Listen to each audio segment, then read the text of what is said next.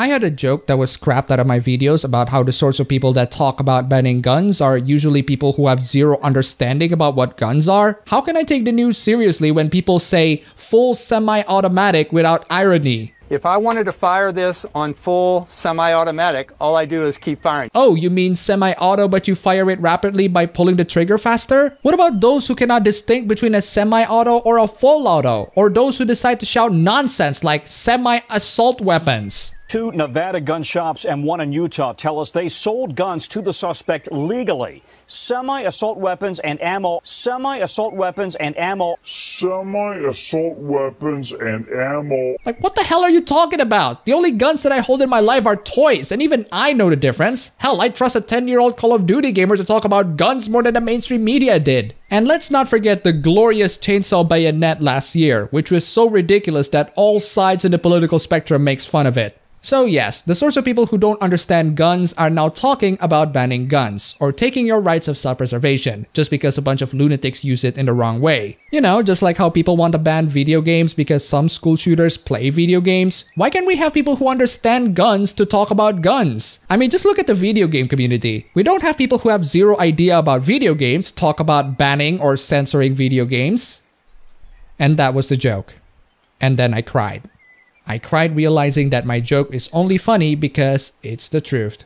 And I'm the joker who has to tell the world about it, but everyone will dismiss me as just a lunatic weeb with very wild and crazy ideas, like wanting to make his own animation studio. I mean, God forbid this 20-year-old man trying to make his dream come true. So, nobody believed me, and I am doomed to witness humanity imploding into pieces, doomed into an early death thanks to their own ignorance. When a school shooting happened, the first person to blame should absolutely be the shooter. But unfortunately, this is not the reality that we live in. We live in a reality where people would instead blame other things, like guns, or even bizarrely, people who enjoy internet drama. And of course, we live in a world where people would blame video games. I thought this sort of thing died in the 90s. I thought that people would just stop doing it after the countless and countless of studies that prove that video games do not cause violence, especially when you compare the reduction of violent crime in correlation with the rise of video game sales. But one of the rule of laws in this hopeless and depressing world is that history is eventually going to repeat itself. A video game called Doom was released to the public with great success, and people are talking about how video games are violent and we should find ways to ban them or something. It's literally the 90s all over again. And so we have an article from CNN, written by a professor who thinks that VR games are literal boot camps. So before we begin this tripe of an article, I want to say huge thanks to our new sponsors of the day, Curry Wallace and Jeffrey for the pledges on Patreon, and also a late shout out to Garrett for the donation on PayPal. You guys are keeping me sane out of this really insane world that we live in.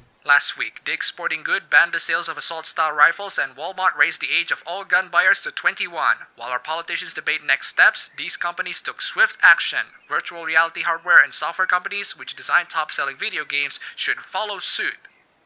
Hey Ryder, out of interest, have you ever played video games? Have you ever actually experienced what it's like shooting people in video games? It's actually pretty freaking fun, especially when being done in a competitive market. But you know what else that you need to know about video games? There are very simplified simulation of the things that they are simulating. It's rare for video games to be capable of simulating whatever experience they're simulating to a 100% accuracy. There are always going to be trade-offs for the sake of fun. That's why video games would just embrace the Doom guy who can carry multiple weapons and not reload them, or the leader of a street gang somehow becoming president of the United States. It is pure unadulterated fantasy with a very simplified version of combat. You can't exactly shoot people with a freaking PS4 controller. At least people in real life anyway. Video games have one mandate: to be fun.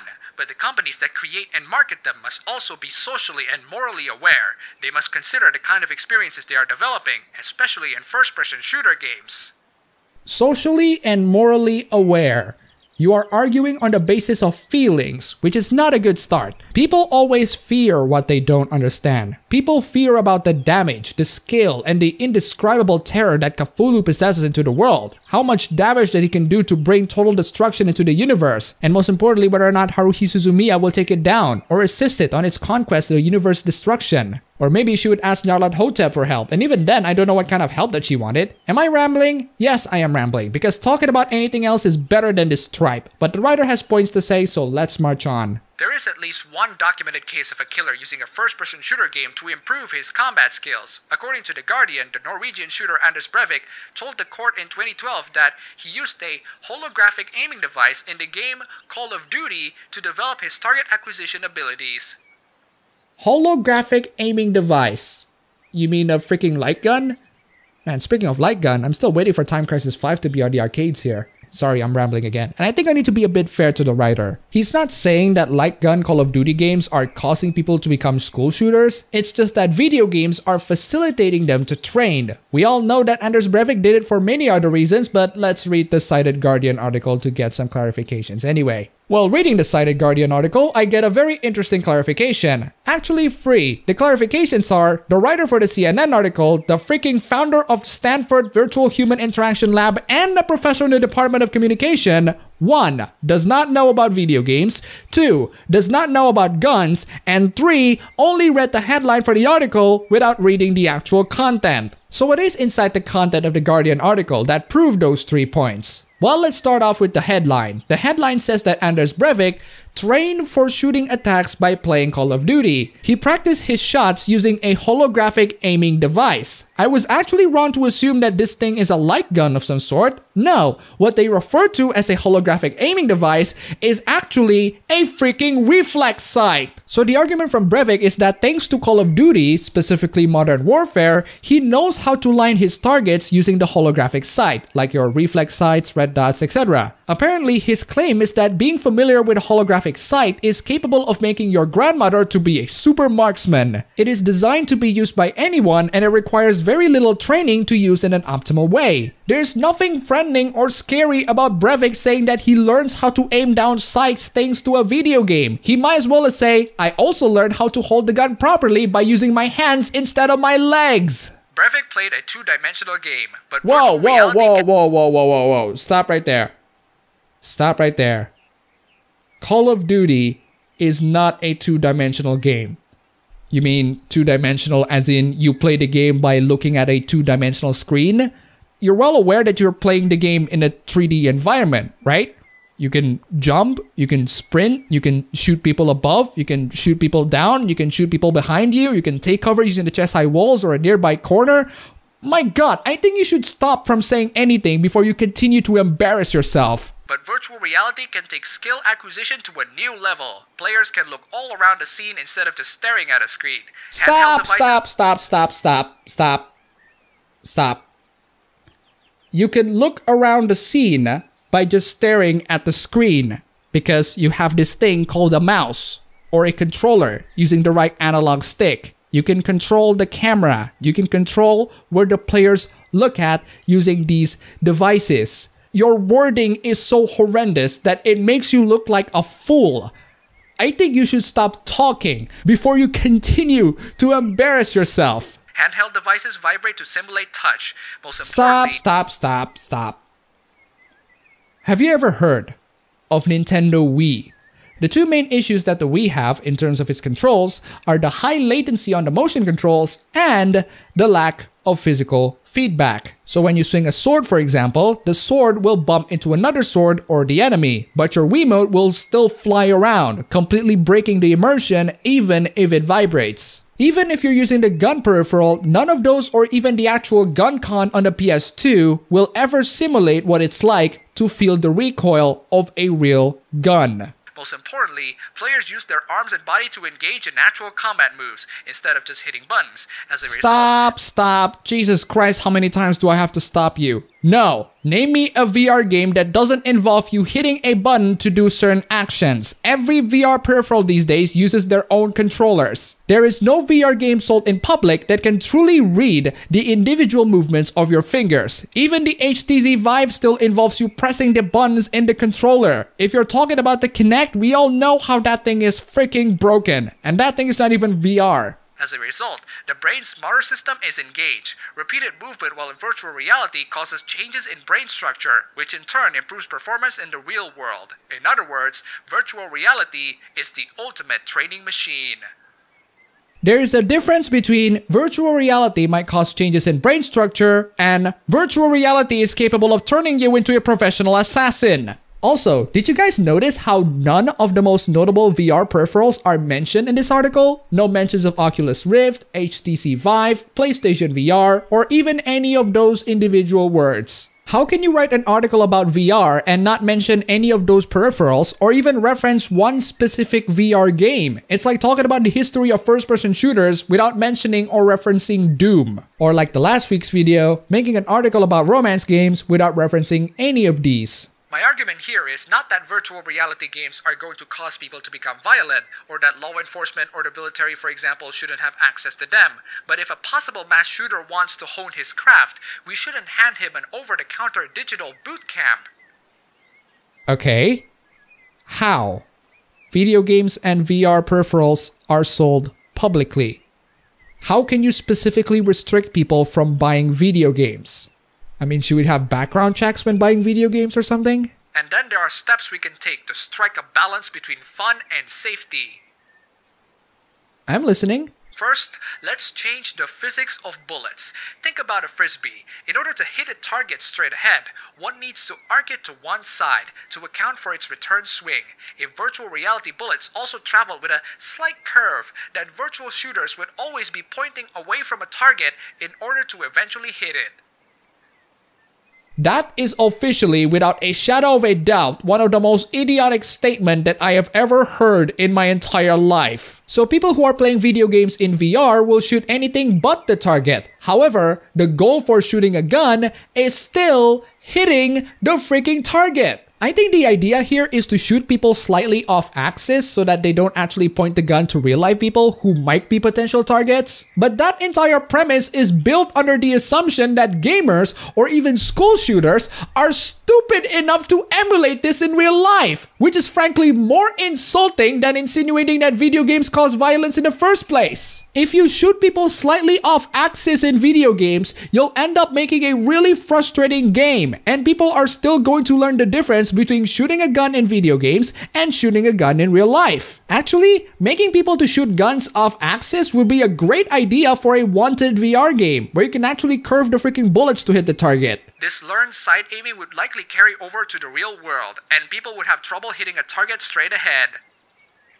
Oh my god, you actually believe that this is going to work? You actually believe that people are so stupid and moronic that they're gonna follow the examples of video games in order how to freaking aim? If you're gonna punish the player for daring to have fun in video games, might as well program a game in which there's a 10% chance that the bullet will curve back to your head. A more subtle example can be seen in paintball, which is pellets that move slower than real bullets, and subsequently slightly change the way shooters aim the guns based on gravity, wind, and other factors. Again, all of this is built on the premise that gamers will emulate them in real life. Even if you have a school shooter who played your type of first-person VR shooter that shoots the guns off axis and make the bullets to have a better impact, I am very certain that school shooters will be smart enough to distinguish between how a gun in VR feels and how a gun in real life feels. I am so baffled by this really dumb idea. The only way for you to suggest these ridiculously dumb ideas is if you have zero experience in video games or zero experience in VR games. Since you don't even mention any of the current gen VR peripherals, I doubt that you even know what you're talking about. And you know what's the worst part? That's not even the dumbest suggestion. Second, guns in games shouldn't have the mechanics of real ones. You shouldn't hold a realistically weighted gun-shaped object and pull a trigger in virtual reality. Instead, to operate a virtual gun, you should flick your wrist or bend your elbow. Here's also a revolutionary idea, writer. You shouldn't hold a realistically weighted gun-shaped object. You hold this thing called a freaking mouse. You point to the general direction that you want, and you shoot your gun by pressing the left click button. You can also hold this thing called the controller, where you use the right analog stick to aim and the right trigger to shoot. This is so freaking dumb. I am astonished that this writer even gets any sorts of publication. Even if you're talking about VR controllers like the HTC Vive or the PS Move, they still cannot emulate the feeling of holding real guns. And do you seriously think that people will emulate your VR shooter game mechanics in real life? Oh man, I think one of the best ways for us to shoot a gun is to bend our elbows and flick our wrists instead of pulling the freaking trigger. I also have a great idea, writer. We reload our weapons by shooting the gun off screen or shaking the gun like you're trying to fap to it. Before you discount this idea, think about the wildly entertaining types of weapons one typically sees in superhero movies. Guns that are far too big for normal people to carry, for example. This way, muscle memory for virtual guns will be abstract. A player can log hundreds of hours as a virtual shooter and be utterly perplexed when picking up an actual gun.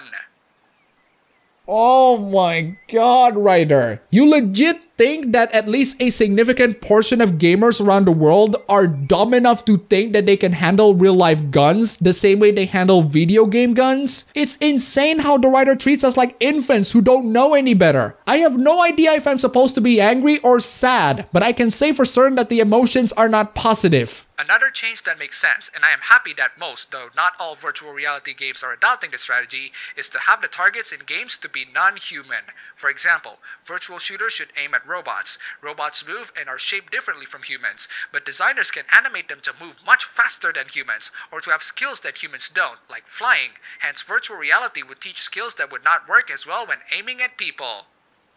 This is a dumb idea. This is a monstrously dumb idea. It's not dumb because the targets are not human. No, it is dumb because you literally suggested video games to have a target that is faster, more agile, and can actually fly. Which means that regardless of the target, by your logic, the shooter will be trained to aim faster and be more agile throughout the environment. Which means that by the time the shooter actually shoots people, those who run away from the shooter will have little to no chance in escaping because the shooter is trained to follow the targets much faster. Oh sure, robots can fly and humans cannot. Sure, robots are not the same as human beings. They can be even faster than them. But you know what else did people use as training? Shooting targets. Some of them can be programmed to move, even faster than human beings actually. Replacing the targets would do nothing. You're still gonna have the shooter to shoot, except this time his reflexes are better because he's shooting a more agile, more flexible target, even more so than human beings. The suggestion to remove human beings as targets in a video game is done purely out of emotional reasons. All made without any sense of logic, coherence, or purpose. All made just because you are personally disgusted seeing people being shot on screen, even if they are fictional. Writer, can you stop being a moron for just 1 second? In a perfect world, perhaps we wouldn't have virtual shooters at all. No. That's your perfect world, Ryder. You are scared of shooters in general. This is because you don't understand them. Have you ever played a shooter? Have you ever played those light gun games in the arcade? Have you ever played shooters with the mouse and keyboard or with a controller? Have you ever played shooters with the HTC Vive controllers or the PS Move controllers? A lot of these assumptions that you made are based on pure speculation and unbridled emotions. I have no freaking idea why would someone who owned guns take their shooting practices on freaking video games. And now let's talk about whether or not there will be VR shooters that manage to simulate what real Battlefield feels like into the public. Since I understand what VR games are capable of, since I personally have experienced games in VR, I know their limitations. I know what they can do and what they can't do. So I went in to check your 16-page paper that you cited to prove the fact that VR can improve performances in the real world. But the paper, just like the article, did not have any reference to the Vive, the PS Move, or even the Oculus Rift. The reason is because the paper doesn't talk about those, but instead it mostly talks about more advanced virtual reality techs. For example, the Cave, which was built in the University of Illinois at Chicago, which is a room-sized 3D video and auditory system. There are other systems being referenced in the paper, but that's ultimately irrelevant since none of them are talking about VR games. I think one of the biggest mistakes that the writer made is comparing the more advanced VR technologies in that paper with the VR technologies that are accessible to the public right now. Will we have a future in which these advanced VR tech will be available to the public? Probably, but I highly doubt that any of these VR techs would be able to emulate the feeling of shooting a real-life gun anytime soon. Sure, it can train us to be more agile and have better reflexes perhaps, but guns are heavy. Guns have recoil. No matter how trained you are in the VR world, it's not going to be the same as real life, especially when the VR tech that we have right now are not immersive enough to provide that experience. Virtual reality is on the cusp of becoming a mainstream consumer product, and every year content becomes more and more realistic. Lucky for the designing companies, they have a little more time to think through some of the potential negative consequences of what they are creating. There are none. You haven't provided a single negative consequence. All you did was to fearmonger the public about the dangers of VR shooters. Your Anders Breivik example is a horrendous one because aiming down the gun's sight is a training that is about as basic as holding it. Your suggestions in fixing VR shooters range from idiotic to most certainly backfire. All of this is easily because of the 3 reasons that I mentioned previously, plus the fact that you are so emotional about this, you can't put aside your bias to confront some of the more relevant facts. All of these traits are very much consistent throughout this entire tripe of an article. You don't even have the decency to mention the recent VR hardwares that are prominent in gaming. I doubt that you even know the differences between each of them. So there you have it. Thanks to the recent tragedies, fear of the unknown has caused so many people to talk about things that they don't understand and trying to eradicate them because they don't understand them and they fear that those things will cause dangers in the future. I think one of the best ways for us to grow as human beings is if we confront our biggest fears. And the only thing that these moral guardians fear is the notion of touching a freaking controller.